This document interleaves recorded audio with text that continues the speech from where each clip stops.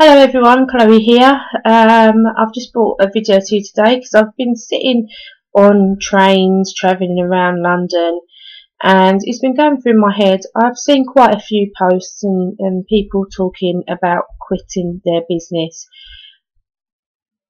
Now,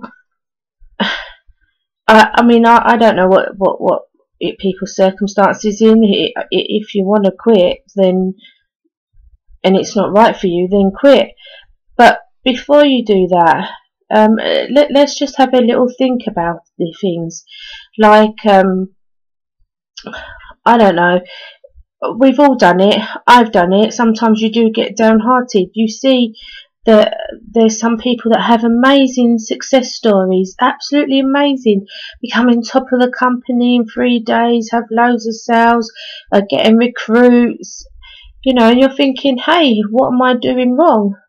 Sometimes it's that you're not doing anything wrong. It's just the opportunities, or it's just sometimes the people that you're talking to.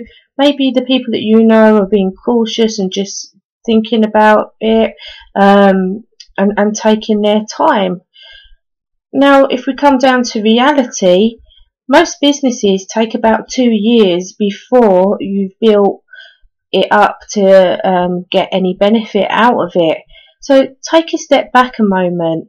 Why don't you think of ways that you can improve while you've got these quiet periods, whether it be reading a book about network marketing, whether it be, I don't know, if you're like me in the unique business, start doing makeup courses, teach yourself how to apply, how to create great videos to show people how to apply.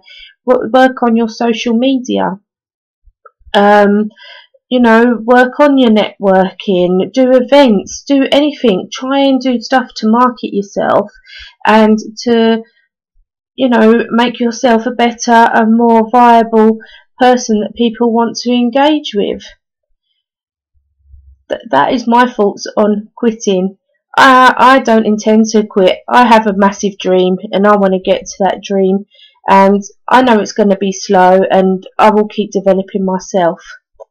What are you going to do?